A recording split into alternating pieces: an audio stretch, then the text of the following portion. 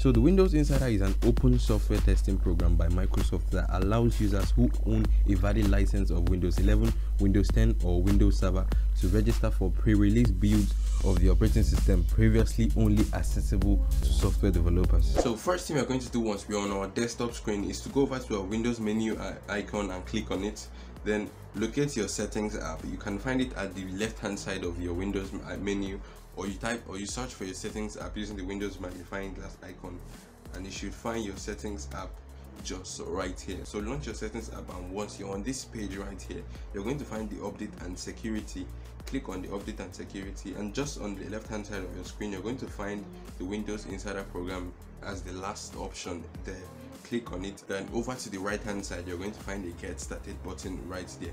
So guys, this is like the most crucial stage, so we need to focus on the screen. So it says over here, join the Windows Insider program to get preview builds of Windows 10 and provide feedback to help make Windows better. So just click on your get started. So right here, say pick an account to get started, and we are going to be linking our Microsoft account. So if you don't have one, also sign up for one. So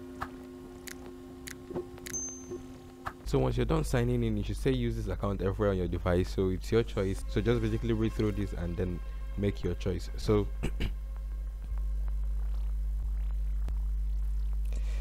alright guys, I think we have successfully linked our Microsoft account.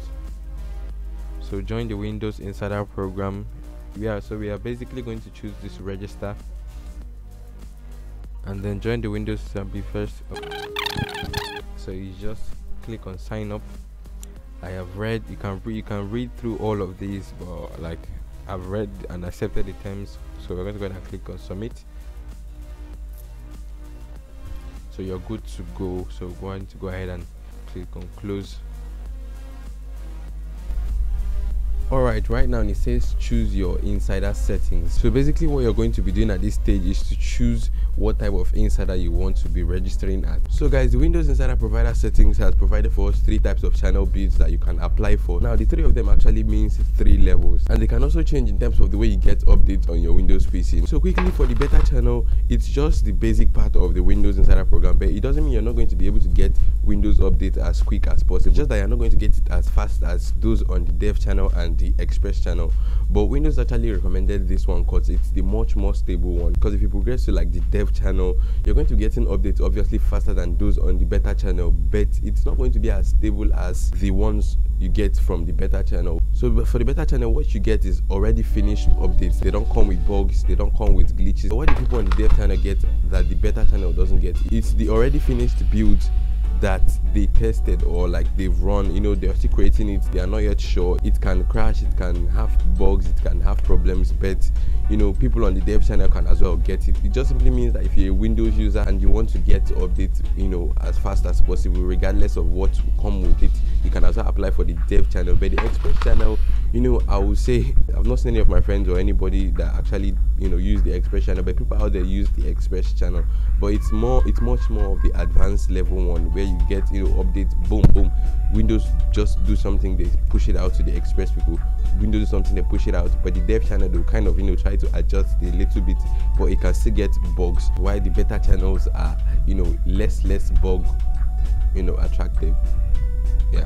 So that means if you're a casual Windows user and you want to just, you know, enjoy your Windows and also get something great out of it, go for the beta channel, which I also advise personally for you guys to go and select. If you're a Windows professional, you can go for the dev channel, but if you're just a, you know, standard Windows user on the Windows platform today, you should definitely go for the beta channel. So hopefully this explanation gets you through this phase and you know what to click. So let's head back to the screen. So we are going to go ahead and choose our insider settings and click on the confirm button. Click on the confirm option, and it says here a better Windows for everyone. So this is an agreement you need to like read, confirm and accept before you click on the confirm button. So once you're done reading it, click on the confirm button, and right there it says one more step to go. So guys, this should basically be like the last and basic step to do. What you're going to basically do is to click on the restart button to restart your PC now, so that all the updates that are available at the moment can, you know, come and take place on your PCs. Now if we go back to our Windows Insider page, we're going to find out that we have just registered for our beta, you know, version of Windows Insider program, which we can as well change, but that will be like for another video. And just to add, you can also leave the Windows Insider program, and if you want me to give you like a breakdown on how to do that in another video, feel free to drop it down in the comment section. So guys, just before you leave this video, if you want to watch another helpful video, you should go ahead and consider clicking on the video you see right on your screen right now to continue watching my videos. And if you enjoy my videos, please feel free to subscribe to my channel, because it's absolutely free and you can get to see my videos when I upload a brand new video. So without further ado, I'll see you all in my next video. Bye.